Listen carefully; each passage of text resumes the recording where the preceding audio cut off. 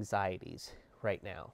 Um, we are in a tough situation where, every day something different and something crazy is coming out, and that can be very scary and nerve wracking. And that's, no one is saying no in regards to that it won't be any of those things, right? But we need to manage our anxiety, because I have a lot of friends that are freaking out.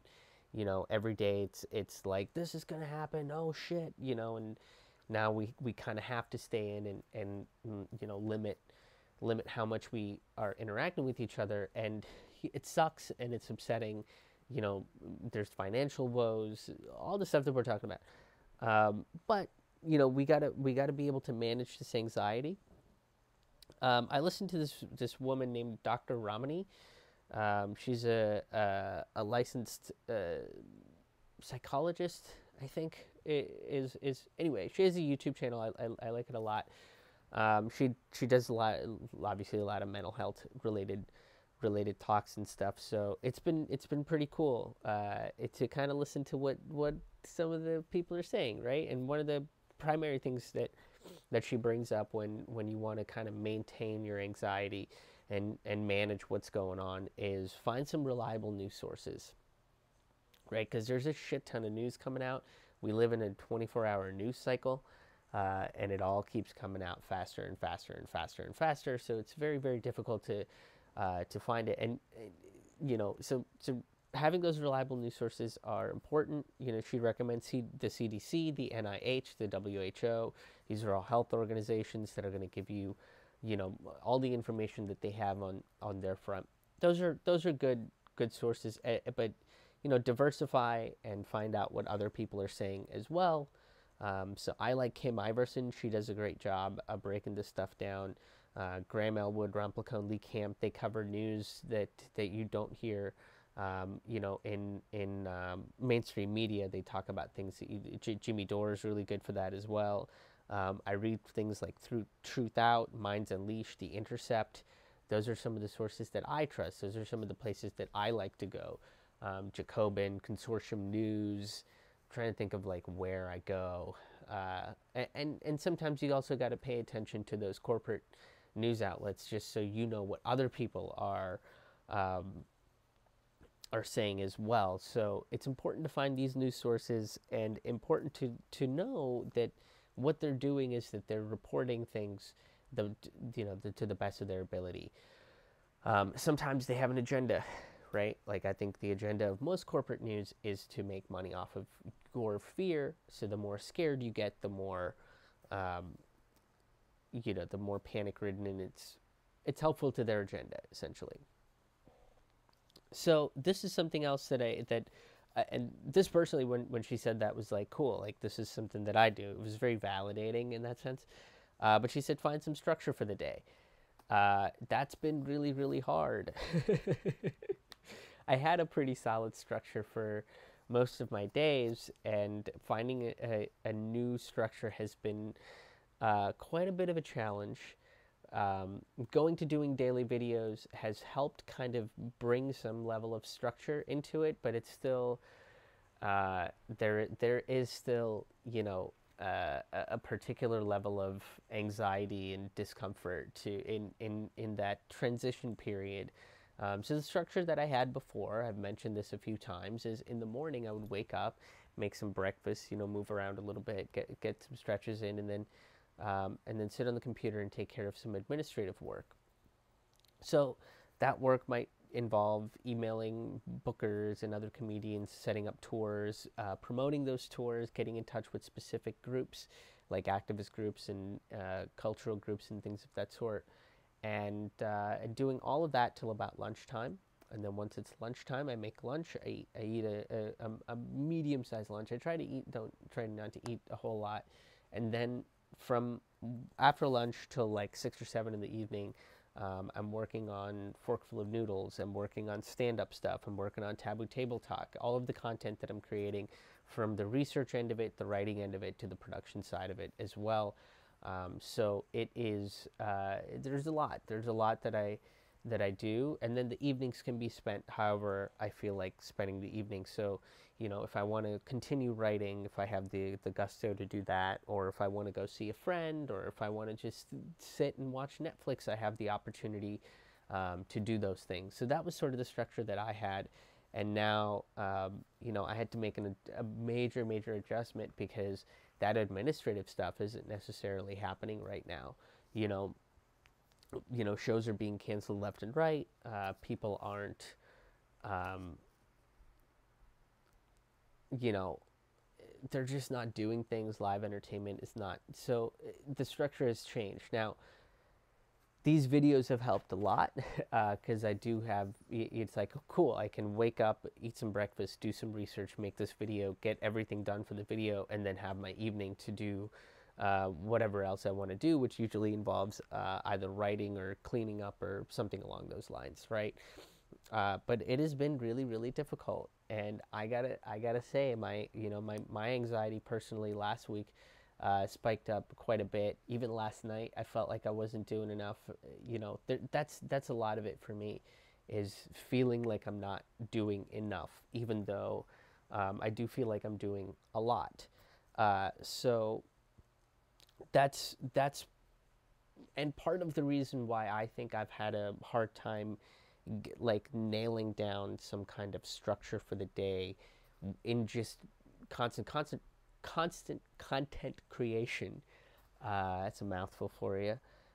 Is there is an uncertainty of how long this is going to last. We just don't have an answer for that right now. And unfortunately, that's an answer that we are not in control of. And that's a huge, huge, unfortunate thing. And it can definitely elevate, when you feel out of control, it elevates the level of anxiety that you have. But, find a structure that works best for you. And that's what I'm constantly doing. And I think I'm hoping by this week, I have a nice structure in place that I can adhere to on a relatively daily level, and go forth into the world that we are living in now. She also points out, Dr. Ramani points out, that this is a wake-up call to engage in a sense of community. I've already really felt that sense of community from just doing these videos, to be honest. And kind of keeping an eye on some of the live streams and chatting with people about this stuff. It's been very cool. But I know not everybody is that lucky, but I've also heard stories of people, helping out people at the grocery store, checking in on your elders and things of that sort. But I think there's a higher level of community engagement going on right now, which we need. And like I mentioned earlier, that what's going to be important is who you really are as a person. If you're someone that's compassionate, kind, and empathetic, I think all of that is going to come out right now. If you are somebody that is more paranoid and individualistic and wants to get sucked into the negativity, I think that's also a possibility of, these things are going to get amplified because we're in a period of high stress and there's a lot of magnification on a lot of different things. So one of the things that she brings up is distractions, right? Find your distractions. Get away from that 24-hour news cycle, because that's the 24 hours news cycle is meant to whip you up, so you keep going from hour to hour to hour with more news and more news and more news. And when you kind of only hyper focus on one thing, it's easy to catastrophize it. You're not getting a well-rounded picture of the world. You're only getting a picture of the world through this one, core tiny lens of things. Is like, okay, you're only getting the news of the world based on COVID-19. You're only getting the news from the world based on gun rights, and that can lend itself to catastrophizing everything, and not seeing how everything is kind of interconnected. So, personally for me, You know, I've mentioned this before, is this sort of stuff is circling in my head pretty constantly. I'm a pretty thinky kind of person. So sometimes I do need some sort of like entertainment relief, and you know, it's just stuff on YouTube. I watch a bunch of content creators on YouTube, but the content creators that I watch, um, you know, are discussing the things that I would normally discuss on my show as well. So, uh, kind of veering away from those kind of content. So I listen to comic book news. I watch a, you know, the Comic Explained. Rob will read a comic book, and it's like, cool, this is nice. It's a good sense of distraction, and it's still mentally engaging. You know, like I'm watching Star Trek right now. That's what I'm going through on the Netflix. You know, not right now, like not in this very moment, obviously, but you know, that's my distraction from getting away from some of the news and just being like, okay, you can check in on what's going on today, you know, unless something very huge happens. But you got to distract yourself a little bit. You need that level of distraction a little bit. Um, this is a big one that's always helpful to me, and it helps me slow my thoughts down a little bit. Mindful breathing, right? Just deep breaths, just doing that a couple different times, like, slows my thoughts down. It slows my breathing down and gets me, you know, back to some level of stability, so I can think through my problems. So just take a moment to do that. If you don't, um, you know, like if you find yourself kind of getting caught up in a bunch of stuff, especially like if you've read 5 articles about this thing and you're kind of getting panicked a little bit, just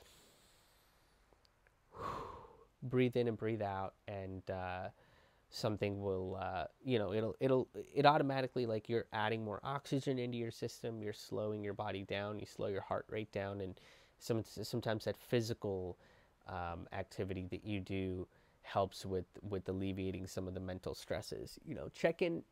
Another thing is to check in with your family and friends.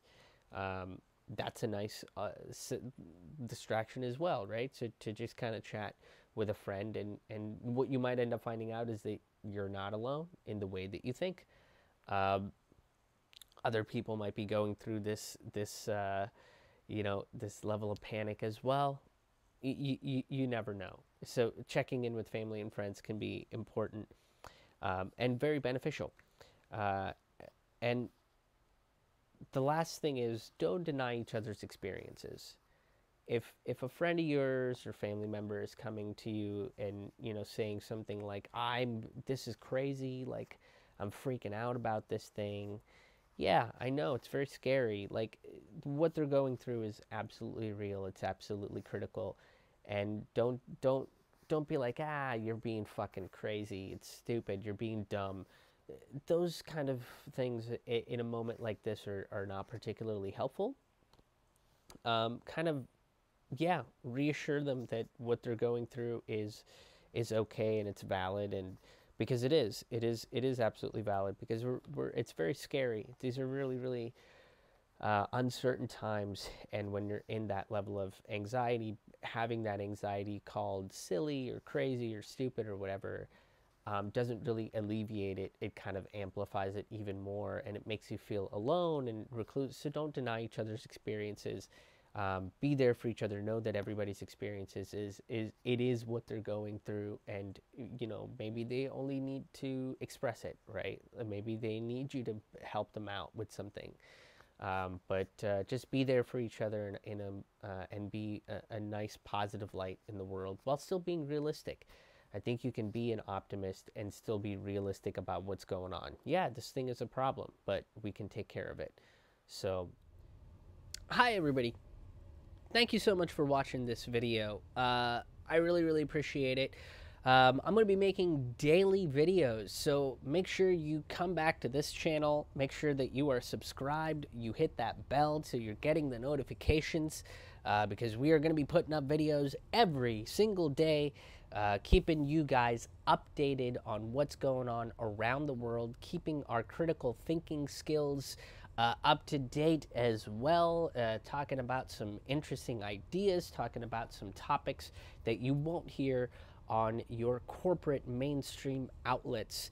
I'm also a touring stand up comedian, but at the moment, I don't have any live stand up comedy dates to tell you guys about. So, if you have the means to and would like to donate to this channel, to donate to creating videos to improve the quality and quantity of these videos, feel free by going to ramennoodlescomedy.com/donate. That's RAMAN noodlescomedy.com/donate. There you will find various different ways that you can either become a sustaining member via those big orange buttons, Patreon, Bandcamp, and even PayPal, or by just making a one-time donation via the aforementioned PayPal, Venmo, Cash App, whatever you feel most comfortable doing, and that's if you have the means to do it. I understand that we're all struggling through this time, so all of these videos are going to be available for free, and like I said, will be up every single day. And a huge way that you can help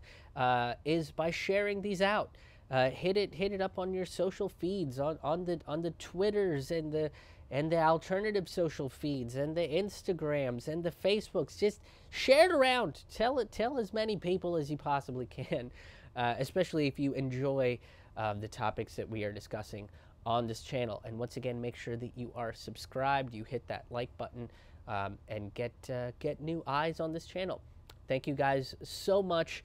And everybody that's already become a sustaining member or a patron or has donated, thank you so much. It really, really means a lot, and it helps. Every little tiny bit helps in this time of need. So be good to each other, stay safe out there, and we'll see you tomorrow with new videos.